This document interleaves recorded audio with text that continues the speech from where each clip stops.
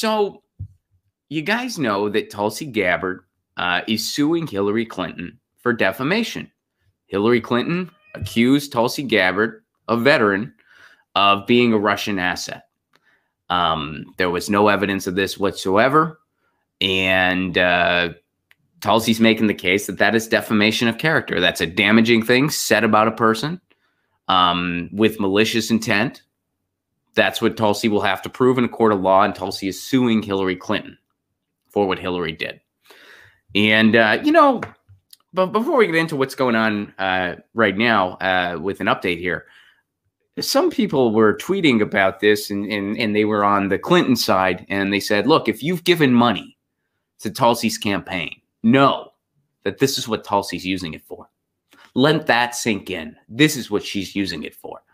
And I had to reflect on that, and I do think that's an important point. Now, I have given money to the Tulsi Gabbard campaign. I've always been very upfront about who I've given to. I have given to Bernie Sanders, I have given to Tulsi Gabbard, and I've given to Mike Gravel.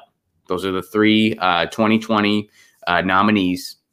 And, Mike Gravel not in the race anymore, but those are the three nominees that I gave money to. Tulsi Gabbard, Bernie Sanders, Mike Gravel. And before Tulsi Gabbard did this, I was glad I gave money to her campaign. I was glad I did that. I thought, she has a perspective that I think is important. I want to see her up there. I'm hoping she's Bernie's VP pick. That's the ticket I'm hoping for. And I was glad I gave money to Tulsi's campaign. I got to be honest with you guys. My perspective has changed. I went from being glad that I gave money to Tulsi's campaign to being really glad.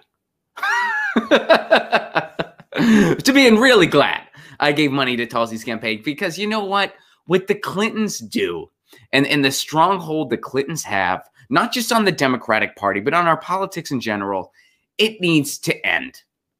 It should have never happened. But the real damage the Clintons have caused to our politics, I don't even think we've felt the full effect yet. Similar to how we haven't felt the full effects of the George W. Bush administration. The way they hijacked, they dragged the Democratic Party to the right in a very extreme way. They hijacked our process. They got Donald Trump through the Pied Piper strategy. They kneecapped Bernie Sanders. I mean, basically everything we're seeing now, you can trace it back to the Clintons.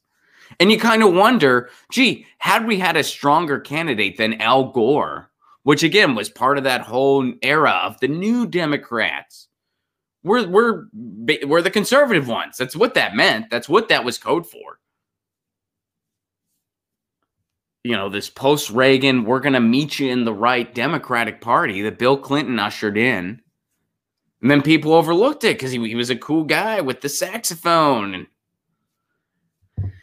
So this stronghold needs to end. And when you see people standing up, that's a good thing. Now I think Tulsi Gabbard needs to go for the W here. I think it needs to be more than just a symbolic act. She really needs to go for the win. This lawsuit's not going to be easy. We all know that. Especially since, look, this is the Clintons. They got the resources to get the best legal team money can buy. And they will.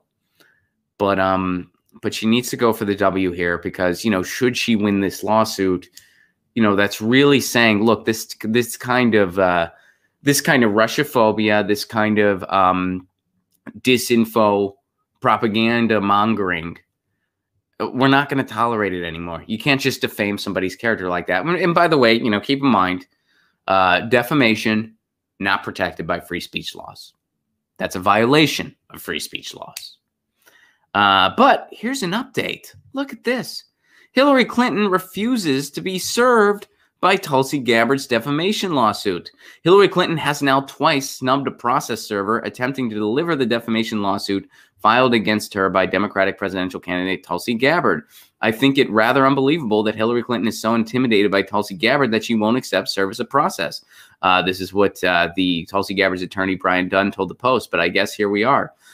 Dunn said the process server first attempted to effect service at the Clintons' house in Chappaqua on Tuesday afternoon, but was turned away by Secret Service agents. The agents directed the server to Clinton's lawyer, David Kendall, who on Wednesday claimed at his Washington, D.C. firm, Williams & Conley, that he was unable to accept service on Clinton's behalf. Hey, go see the attorney. The attorney says, no, I can't accept that.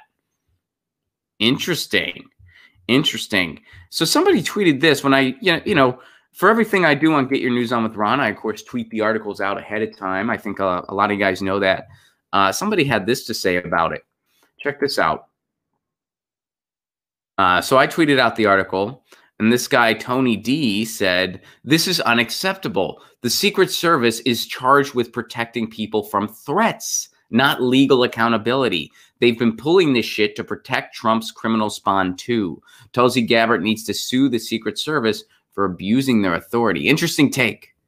But I like that. Where they're basically just saying it. And I don't know if she should try to, I'd say stick with this lawsuit. But, they're pointing out, look, the Secret Service is not supposed to protect you from legal liabilities or legal issues you may have brought on yourself. They're there to protect you from threats.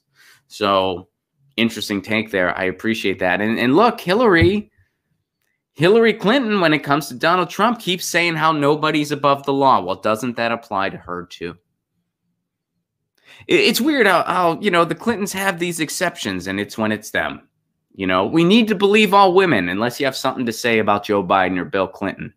Which, by the way, quick aside, thank you guys so much for sharing my Love Me, I'm a Liberal music video.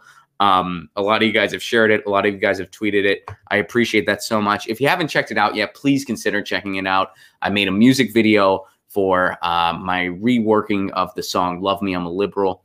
And there's a line in there about the Clintons. Please do check it out. You can find it over on my YouTube page. It's just Ron Placone, Love Me, I'm a Liberal.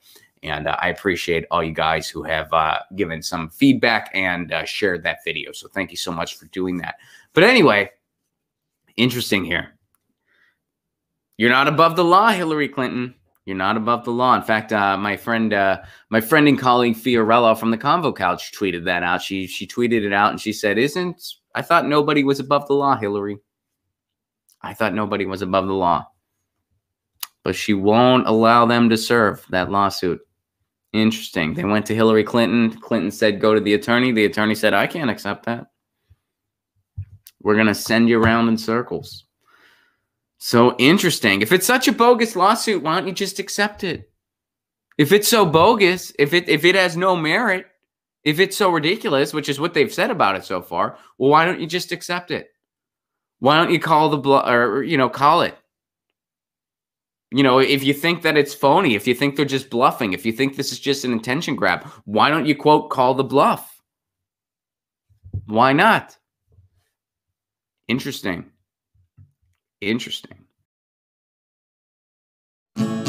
your news on with Ron. Don't you want to know what's going on? We're getting our news on today. Get your news on with Ron. Don't you want to know what's going on? We're getting our news on today. Yeah. You can tweet me an article at Ron Placone. We'll go through it together